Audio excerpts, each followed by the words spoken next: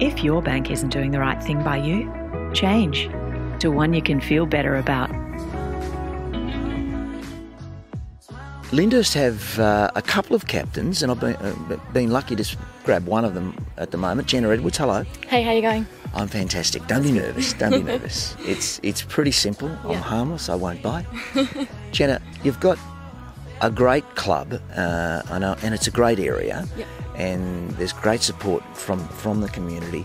But you do need more girls to complement the ones you've got. Yeah, that's correct. We have a fair few girls at the moment, but we do need more. We need to fill out a team. We'd love a bench that will help us out there. But the girls are great, the culture at the club's great, and the support from all the volunteers that we have. We have so many volunteers, which is awesome. And we always get a lot of people down at the game, but we just love, some more players that can get out in the field with us. So, because women's footy, it's that's a crazy word, a boon. There's a boon, and it's an old-fashioned word. Yeah. You know, there's an upsurge if a swing in women's footy. Yeah. So obviously you guys want to jump on that train, but how difficult is it to play without a bench? Very difficult. We're all playing 4 quarters, so we're all a bit stuffed. Yeah. But you're getting fitter. Definitely, we're all very fit. So. Anyone that comes across, we definitely need them. But, we have about 3 other teams in the area in Cranbourne, because Lyndhurst is just near Cranbourne. So there are so many girls over at those other clubs, so we'd love to have anyone, really, that we can have come across. Oh, so maybe some of the girls that probably aren't getting as much of a run as they'd like, they can pop over to your club? Correct. There are a few teams that have... I think 3 sides as well. So any girls that want to come up and play Division 1, which is a top level footy in women's footy. Jenna, what do you do well on a footy field? What are you good at?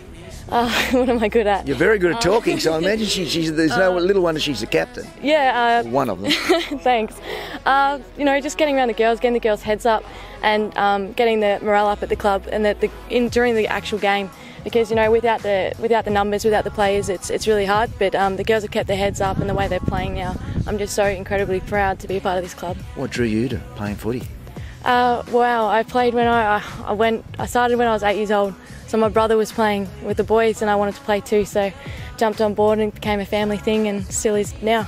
And are they big supporters of yours? Correct. Keith Edwards, coach of Lyndhurst, is my father. Oh, is he? Yep, and I've got a player on the side as well, my sister Ashley, so whole family's here. So Jenna, does he get a little bit harder on you than everyone else? Oh, definitely. Yeah. There you go, Dad. She's told the world about you.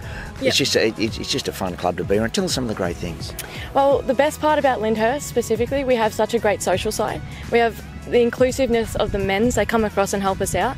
So they help us with our skills. They help us feel welcome. It's the most welcoming club I've been a part of, and I have been a part of quite a few, about possibly 5 across my playing career. And this is definitely the best club I've been a part of. Do you want to take it any further, Jenna? Do you want to be a pro footy player? Definitely, I hope so. I have played VFL before, about 4 games, so hopefully I can get back up. That's my goal, yeah. She's a great talker, and there's a steely look of determination in Jenna's eyes, so I wouldn't be surprised if we hear more of this person. Thank you so much, Jenna. Thank you for your time. Get your GameFace on.